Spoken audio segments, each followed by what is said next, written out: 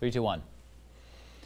Every day we're told to stay home and only go out for essential items like food or groceries. But how do you shop for 2 whole weeks if you've never done it like that before? We're on your side with that information tonight. Joining us now is Erin Good, a dietitian for Hy-Vee. And Erin, thanks for joining us.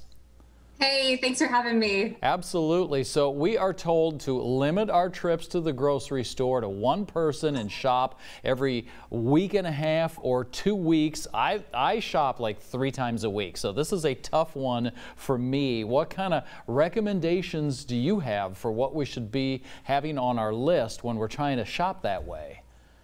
Most definitely. So there's so many changes going on with COVID-19. And the first thing is trying to go to the grocery store less.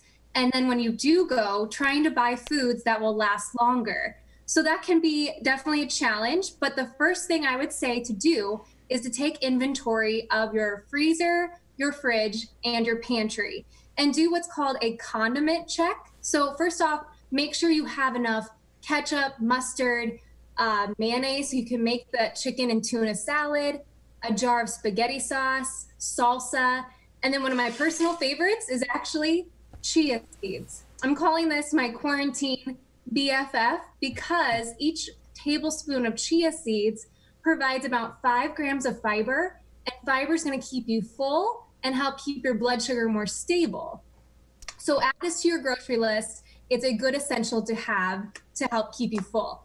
As far as the produce foods go, I would say your apples, your oranges, and your pears would actually be your 3 best fruit options. And then as far as vegetables go, we're definitely in the season for asparagus. So here I have my asparagus.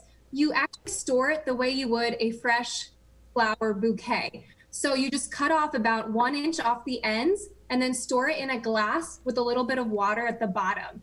This will keep your asparagus fresh a week longer. So that's a great vegetable to keep on hand.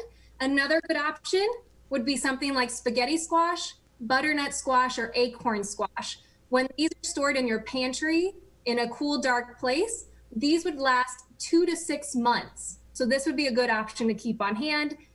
Spaghetti squash is great with your spaghetti, and then ground beef, ground turkey, and some spaghetti sauce. Those are great recommendations. I eat a lot of meat and a lot of vegetables. I focus on a lot of that. I don't have quite as much stuff up in my cupboard that would last a long time.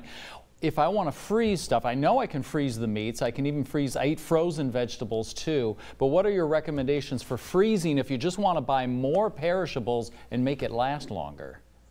Definitely. I would stock up on your frozen vegetables. I would stock up on chicken breasts, ground beef, even, a good whole wheat bread would freeze very well.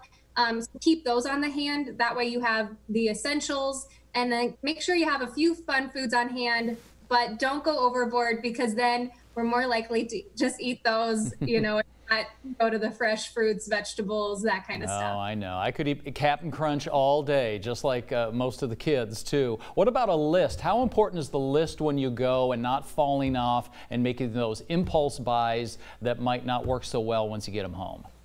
Yeah, so studies actually say you're 40% more likely to buy excess when you go without a list or when you go in the grocery store hungry. So really trying to stick to that list and have a game plan. And even if you know your Hy-Vee store layout, trying to make that list, in order so that you go and buy all the dairy foods at the same time, because there's nothing worse than forgetting the eggs and then having to go retrace your steps and make, extra contacts with others than you don't need. All right. Well, great advice, Erin. As much as I love to shop and my frequent small shopping trips, this is great advice and important in the times that we are living right now. Erin Good with Hy-Vee, thanks so much for joining us today. Thank you, guys.